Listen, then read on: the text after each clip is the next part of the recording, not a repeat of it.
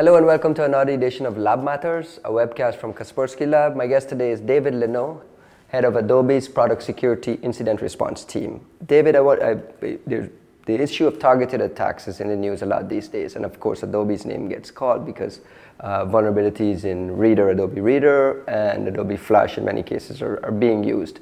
Just talk to me a little bit about what goes on in your world when these things happen. Let's say a high-profile victim is targeted, gets compromised, the report comes into you.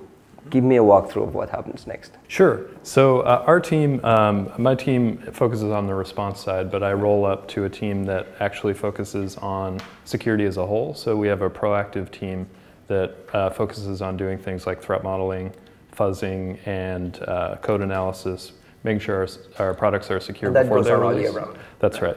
Right. So if in the event of a vulnerability or an exploit in the wild being reported, our product teams plug into our PSERT process, which basically involves getting analysis of the issue, getting it fixed, getting the fix tested, and rolling the fix out as quickly as possible. At the same time, we're sharing information on the underlying vulnerability with partners who can detect the vulnerability in the wild before it gets to customers, in the interim where we don't have the fix available. What prompts, what goes into the decision making to go out of band and emergency release versus waiting for whenever you've had it scheduled? Right, yeah, it's something that we take very seriously and put a lot of consideration into because there is a cost to distributing updates.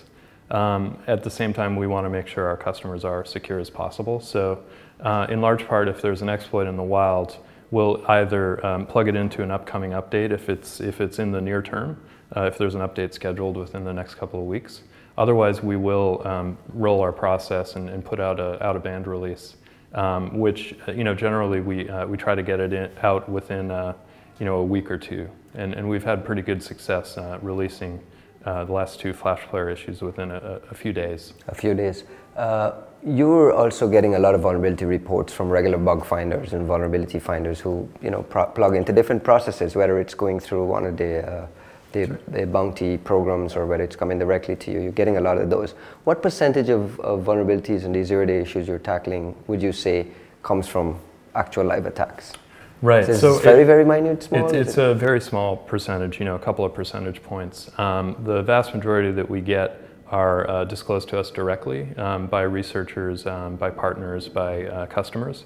And we really appreciate all the work that researchers do, as well as customers and partners as well. It really helps a lot. More eyes on the product helps our customers, basically. You mentioned information sharing being an important part of your incident response release process. Talk a little bit about what MAP has meant to you, the Microsoft Active Protections program. Right. Yeah. What that is and how useful that's been for you in terms of getting. Yeah. So Adobe participates in the Microsoft Active Protections program. MAP, otherwise known as MAP. So MAP has been in place for a few years. Adobe started participating in the fall of last year.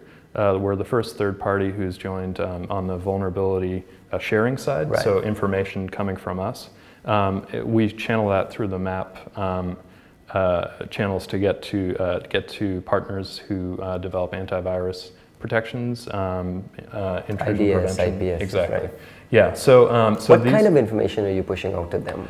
So it comes in a variety of forms. For most responsible disclosures, what we'll do is we'll include information on the vulnerability and how it might be detected in a file format. So sometimes, or oftentimes, there's a way to easily look for certain part of the stream within the product file format. And detect that way. In the event of an exploit in the wild, we'll give specific information about the exploit. So that'll help block the exploit, the specific exploit or variants of the exploit. Right, so that helps signature creation on the back end, the kind of technical information that helps that signature creation. In addition to that, your security religion includes technological advancements in the form of exploit mitigation, sandboxing. Talk a little bit about what the sandbox is, what the concept was, how you went around building it, And maybe, the sample size might be small, but do you have any data to share that it's starting to make a difference? Absolutely. Sure, yeah. So protected mode in Adobe Reader was introduced in October of last year. And it was a big effort. We got help from a variety of sources. We brought in third parties to help us test it. We got help from Microsoft in the form of the Office team, and from Google, the Chrome team. The technologies that they implemented in Office 2010 and Google Chrome respectively. So they were a real help in developing protected mode for Reader. So it's another. So it's designed based on how you borrowed some design components from them. That's right. Okay. Exactly. Yeah, and it's another layer of defense basically that can be applied for Reader. We just extended it to Acrobat as well in just this past Tuesday. So basically, yeah, another layer of defense. We do things like opt in to DAP and ASLR. We basically do as much as we can to make sure that the product is secure.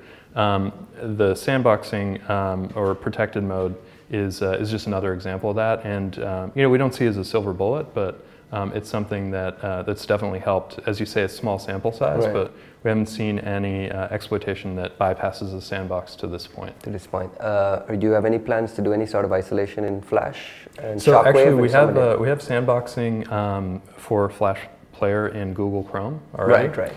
So that piggybacks on their sandboxing component, right? Right. And we also have so Flash Player in Internet Explorer.